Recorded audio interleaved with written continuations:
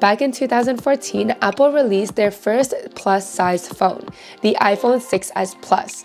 I've had mine for about 5 years before upgrading to the 12 Pro, which is the longest I've ever had a phone for. Now, there have been many phones ever since the iPhone 6s Plus, getting better each year, but not any cheaper. And so, is the iPhone 6s Plus still good in 2022? Well, in today's video, I will be reviewing it and letting you know. Let's get into it. Just a quick refresher on the specs, this iPhone 6s Plus comes with 64 gigabytes of storage. The display is 5.5 inches diagonally and carries the A9 chip. When it comes to the camera, it can film up to 4K in 30 frames per second, has optical stabilization for photo and video, and the front-facing camera can film 720 pixels. When I was using this phone again, it brought back so many memories of my university days, hanging out with my friends, traveling. I believe I traveled to Vietnam, Portugal, and New York. After I graduated, I just went on a traveling spree. But anyways, when it comes to the condition of this phone, I did not baby it at all. Honestly, I dropped it all the time, and every single time it dropped, I would think to myself, is this when it's gonna crack, break, smash all over the ground? Honestly, it never did. However, I did use an iPhone case, but it was just a $10 one from Amazon, and I do have a screen protector for the iPhone 6s Plus. All I have is a few scratches here and there and a scratch on the screen protector. But other than that, I would say it's nearly perfect condition. As for the size, I do remember the iPhone 6s Plus giving me a lot of cramps when I was using it every single day, just because it doesn't fit in my hand as nicely as the iPhone 12 Pro. And when it comes to reaching the buttons, again, it's not as convenient or easy. I find the iPhone 12 Pro a perfect size for me, and the 6s Plus would be just too big. However, it was nostalgic to use the home button again versus just swiping up and using Face ID.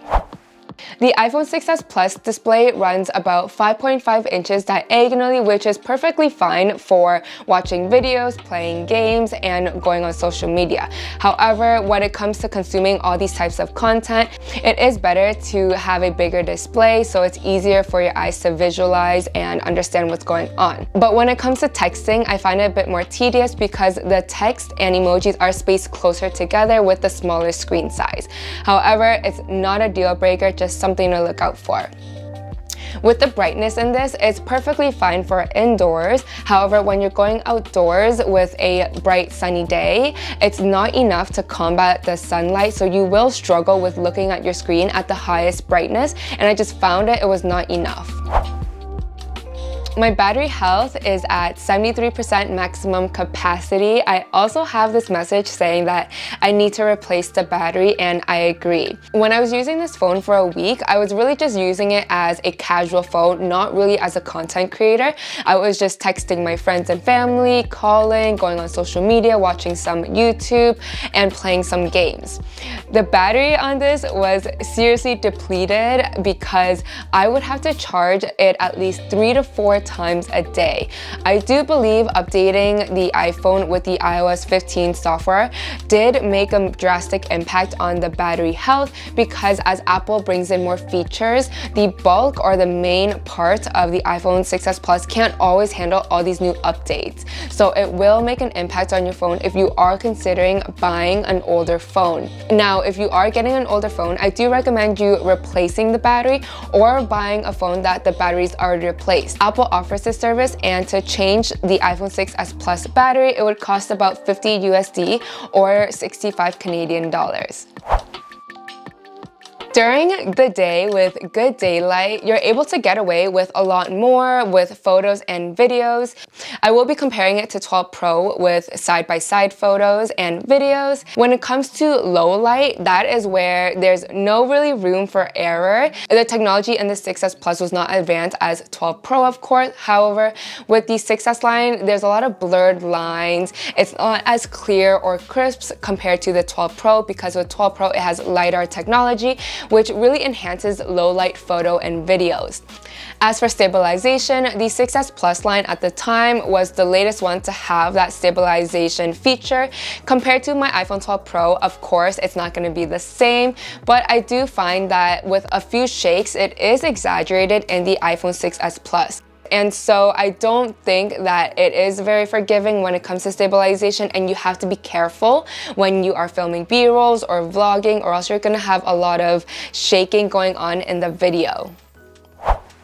I would say 64 gigabytes is not enough, especially when you are constantly updating your iPhone.